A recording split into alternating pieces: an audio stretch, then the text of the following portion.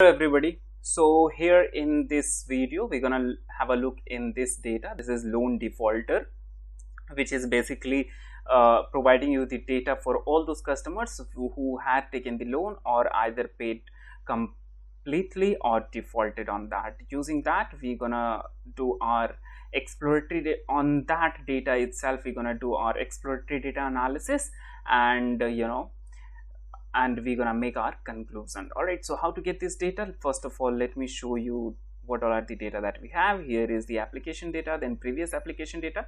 Application data is something which we're gonna use to make our conclusion. Previous is something we're gonna use for reference, and then here we have the column description, whatever columns are available in this and in this table. You can download this data by clicking over here or over here. When you download this, in your download folder, you're gonna get this kind of data, this like this. All right, so as soon as you are done with that, then you can extract that and store that in a folder. So like the same way I have done it, here is the application data and here is the previous application data.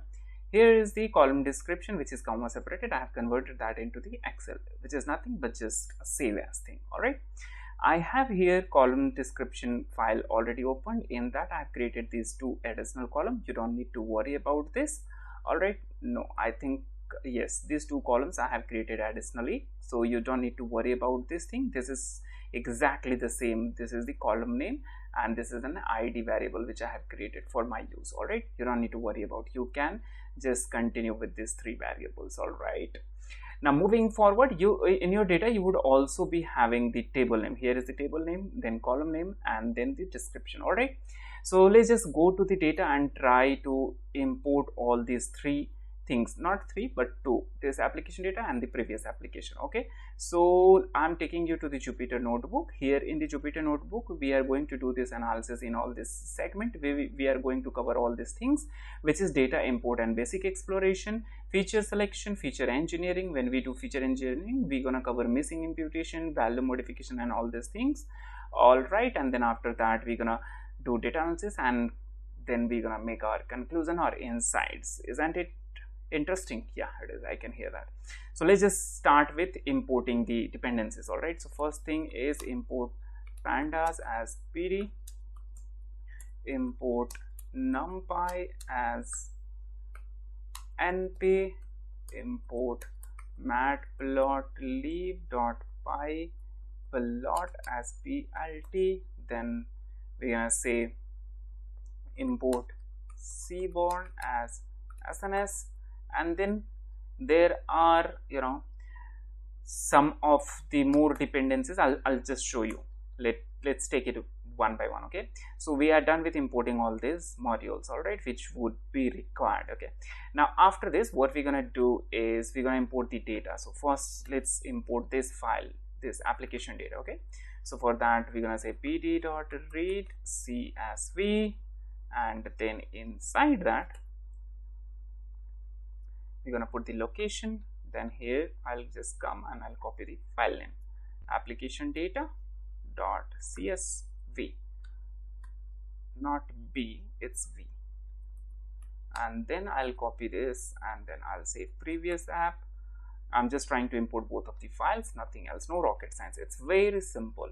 You just have to follow the same step if you are absolute beginner, right? See, I'm making this video from the perspective of an absolute beginner. If you are someone who knows all these things, you already know all these things, then either you can skip this part or you can watch this in 1.5x or 2x speed. All right, so let's just import this. When I hit enter, this is going to import it. It's gonna take a few seconds.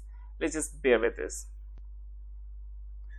All right, now we are done with importing these two files. Now let's have a look one by one. So here I'm going to say app.head, and it's gonna show us 5 observations. Now you can have a look on this observation. Now let's say this is the column which I don't understand what this target column is. Okay, so what I can do is I'll just copy this column name, will come over here, and in this I'm just going to put this, and then I will see.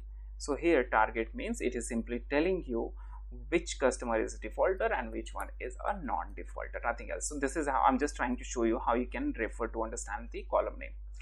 Now we are done with this thing. All right, so the next thing which we're gonna do is feature selection. How we can do that? Let's just try. So we're gonna start over here. So let's just say app.columns. Let's have a look at the list of columns. Now here you can see we are not able to see all the columns. So here is some option we can try putting right over there, and this will enable pandas to show all the items. Let's just see if this works on this. If not, then still just fine. That's not an issue. All right. So now here we have the list of columns. Let's try to have a look at its shape. 307,511 rows and 122 columns. That's what we have. Are all these columns useful? Let's just have a look. So we are first going to check in all these 122 columns, how many columns are there which has the missing values and what proportion of the total rows the missing values are. Okay, let's just see. App.is null, you're gonna say simple. This is very simple thing. All right, so you just use this and you're gonna have a list of all the columns. So here you see this is this particular column, name, type, suit, right? So this has 1292 missing rows where the value in this particular column is missing. Now if you see, this is not arranged. Somewhere it is showing missing, somewhere it is not showing missing. Where you see 0, that means there is no missing value. All right, so what we're going to do over here is I will just try to sort this thing, sort values. All right, and let's just see. Now it is sorted and it's looking pretty well. Here we can see all the columns which has missing value at the bottom. Now let's just do one thing. I will just put this in a data frame. All right, so let's say call missing info, or let me just call it msng info, missing info. All right, and here I will just say pd data frame. Let's just enclose this. Let's just take this over here and let's hit enter. So here we go. Now we just managed to make a data frame out of it, but you see we don't have the column name. So for that, let's just say reset index. And now what we're gonna have is this. Let's rename these two columns. So here we will say just columns. Oops, again I hit tab, and then here we're gonna provide a dictionary. Let's take this. Inside this I will just say call name. Call name means column name I'm trying to say, and over here we have the column name 0, and then here I'm just going to say null count. All right, so I guess it's pretty well. Now let's just say in place equals to true, and let's just have a look at the head. Bravo, we are done with renaming this. Now the next thing which we're going to do is we're going to create a percentage of this. So what does that mean? Let me show it to you. For example, here you see the data. All right, so here you see this many missing records are there, but we are not able to conclude what proportion of the total rows is it missing, right? So here we have 307.5 thousand records in total. Out of that, these many are missing. So let's try to calculate the percentage of it. All right, so let's just say here I'm just going to use this particular column name. I will say null count. Let's just put right over here, and I will divide it with total number of rows. So what is the total number of rows that we have? Here you see we checked that using shape function. So I will use the same and I will pick this element. So for example, if I do this and if I put this 0, then I'm going to get first element. If I put 1 over here, I'm going to get the second element. So I require first element. Okay, so I will be using 0.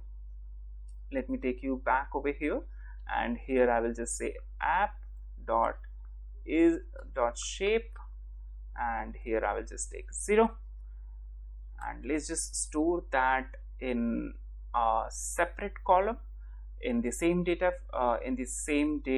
frame.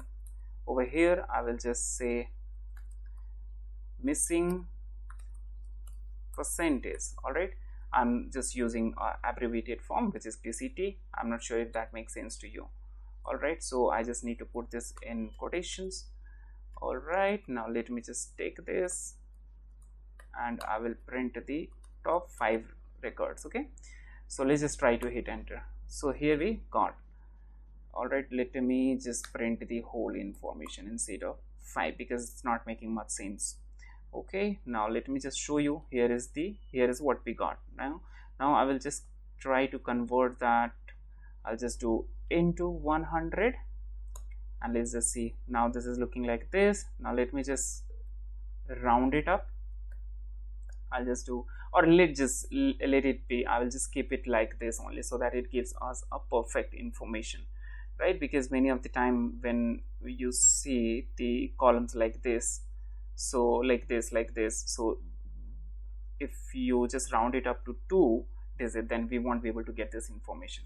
Now what I'll do is I'll just export this data in Excel so that we will not have to do a scroll up again and again. Okay, so I will just say to Excel, and here I will just export this in the same folder over here. Okay, now let me just put it right over here and I will just call it missing info dot xlsx. all right, and here I will just say index equals to false. All right, and let's just see. I'll just say hit. Okay, so we are done with exporting it as well. So here is the file that we got. Let's just have a look. Here is what we got. I'll just do some modification into it. I'll just phrase span just to make it more navigable, right? Let me just do this and do this. Okay, now let's just have a look. So if you see over here, all these columns, all columns have the missing records more than 40%. You see, these all columns have records more than 40%, right? So we don't require these columns in our data. Columns which are having the records more than 40% will not make much sense to us, and we can't end up, you know, making it usable by just imputing the missing values. All right, so let's just drop this. We are going to start. Okay, all right, so we will start feature engineering. So in that we will include missing imputation and all those things. All right, so but this is still the feature selection, so I'm just going to take it right over here. All right, so what I'll do is let's just start with dropping these columns. Okay, msng info, no, app data. I'll create a separate data frame which we say app missing removed. App is the data frame name, and here I'm simply trying to say that out of this data frame I'm done with removing the missing columns. Okay, all right, so when I say missing columns, it means only those which has missing values more than 40%. all right, now after that I'm going to say drop, and in that I require to supply the list of all those columns which has the records missing more than 40%. So how can I do that? So for that I need to filter those columns out of this data frame. Okay, so how can I do that? So let's just say first thing which we're gonna do is right over here missing info, and in that again I would say missing info. Right over here I will just use this, and I'm just trying to filter this thing. Okay, so I will just say which is greater than 40, right? So let's just see what happens. Oops, there is some error. Missing info p is not defined. So why did I use p? Missing percentage is not defined. How come that could be possible? Okay, I just need to put that into the quotation. I'm sorry, I'm making silly mistakes. Just bear with me. Okay, so this is the list of the this is the subset of data. Now I only require this particular column, right? Call name. Okay, so I will just put over here call name, and here we got. But now this is series. I need to convert that into the list. So I will just say let me come back over here, just right over here, and here I will say missing call dot to list. All right, missing call, and let's just see. Now these columns are converted, that series is converted into the list. Let's just see the total number of columns into it. These are 49. These are quite huge in numbers, isn't it? But yeah, this is how it is, right? So let's just try to drop all these columns.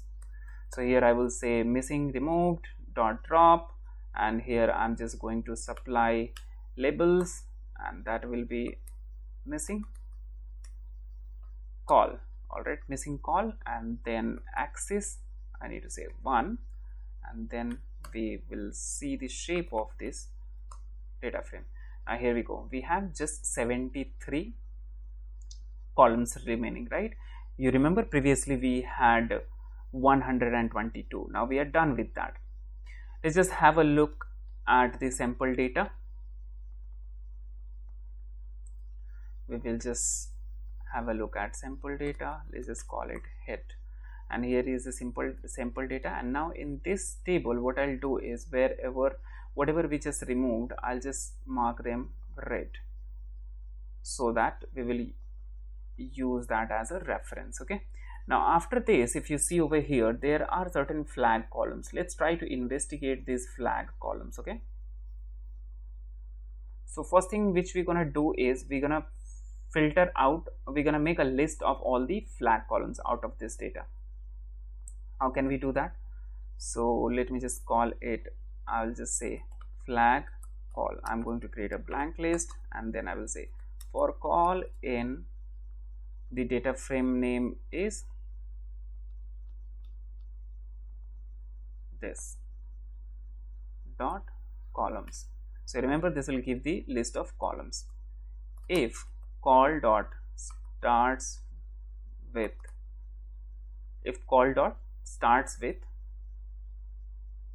flag underscore, then what I want it to do is just append that into this particular blank list. Flag call dot append, and inside that call. Okay, now once this is done, we will have a look at this flag call. Let's just hit enter. Wow, we just got this. We just got the list of all those columns which starts with flag. How many columns are there? Let's just have a look. 28 columns. Now we need to explore these columns, how these columns are looking like. Okay, so let's just try to explore these columns, the data out of these columns. Okay, so I will simply say app missing, and here I will just apply the list of columns, flag call. Okay, and I should rather say head over here, so that it will be quick. Now this is the column. In this, if you see, these are generally flagged. For example, if you see flag document 13, what does this mean? So I'll just copy this, and I'll come back to this particular file where we have the column description, go inside this and try to put it over here. And this over here, see, it is nothing but simply saying there are, let's say 20 documents were required, out of which 13th document was either submitted by the client or not. That's what it is telling. Okay, so we will start with looking into each of the columns, how significant these columns are in relation with the target column. Target means whether that's a default or non-default, and then we will try to take a decision on that, whether we want to drop or not. See you in the next